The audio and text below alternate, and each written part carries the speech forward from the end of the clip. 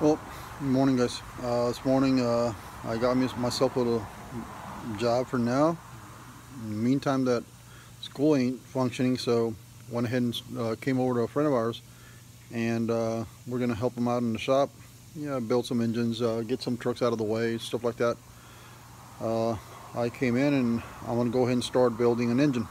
Let me show you guys. This one here, guys, is a 6.4 Ford from a 2000, I believe it's a 2011-2012 Ford dually.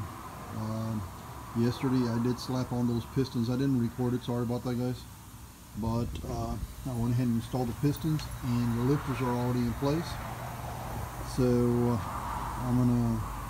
I'm getting the heads ready, and I'm gonna go ahead and see if I can slap those heads on and get those rockers in place, so on and so forth, and see how much of this one I can do today.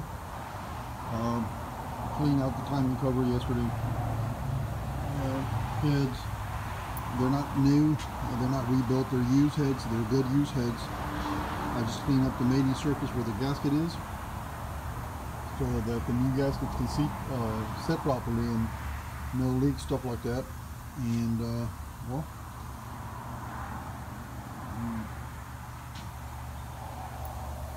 this here is going to be going into that Ford pickup. Actual body is up in the air, so we can actually extract the engine. It's a lot easier. So that's done right there. And oh, there's other stuff that we're doing. There's a couple of trucks on the outside. That one's got oil leak, that one's got a water leak, and then there's a few up front. We'll get to those as we go, but for now, the owner of the shop told me that this is what he wanted done now. He needed it out of here, so let me see if I can finish up this engine in the next 2 days. Hopefully we can get to installing this one sometime Monday. So let me go ahead and continue with this one, guys. Oh, we removed that one. That one's been there for a while, so on and so forth. There's quite a bit of work here, so we'll see how much of this we can clear out before school starts. So let me go ahead and get to that engine.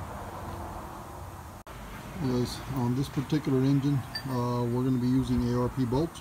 We're not going to be using studs, sorry. We're not going to be using the head bolts. We're going to replace the head bolts. We're going to use these studs, and then of course a nut and a washer on top that lock up that head onto the block. So we're going to get these screwed into the block first, and then it'll be a little bit easier for us to get that head back in place. All these studs in place, you just slide it in. So let me go ahead and get these bolts kind of set in. It's got a little Allen wrench on top. You tighten these. I'm not sure about the torque specs on the stud itself, but let me go ahead and look into it, and I'll get back with you guys as to how tight they go, and well, continue with this.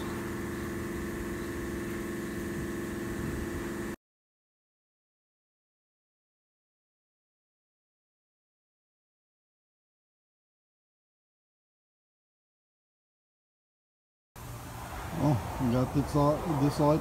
They're just hand tight for now. I haven't looked up the torque specs, but let me go ahead and get the other side. All right.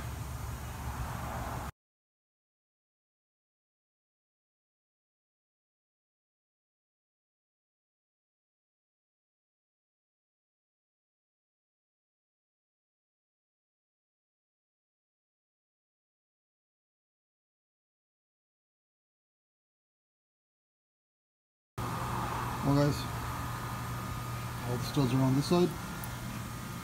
All the studs are on that side, and well, let me wait for those head gaskets and see if I can get those on today. All right. Let me go ahead and torque down those head bolts and continue with this. I couldn't get me installing the heads, my battery died, so I had to charge it up for a bit, but this is where we're at.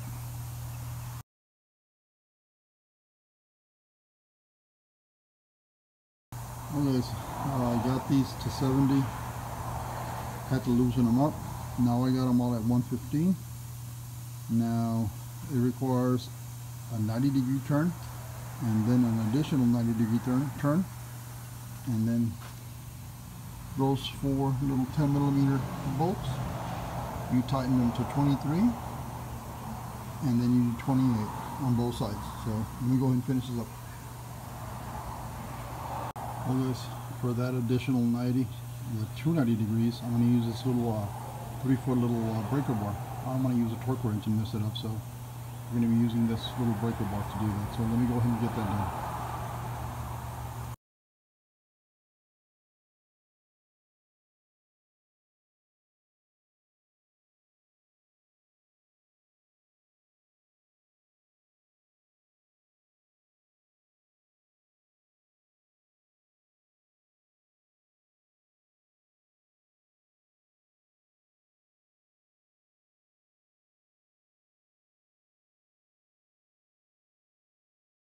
Well guys, that was the first 90 degree. Now comes the other one. Let me go ahead and get it done. Well guys, I'm going to go ahead and stop this one here. We're going to go ahead and install the engine back in the truck, and then we'll do the final 90 degree in those head bolts and torque those rockers, and of course assemble the rest. Right now I'm just going to add the timing cover and call it done, but that's it for today. Guys, thanks for watching. Like and subscribe.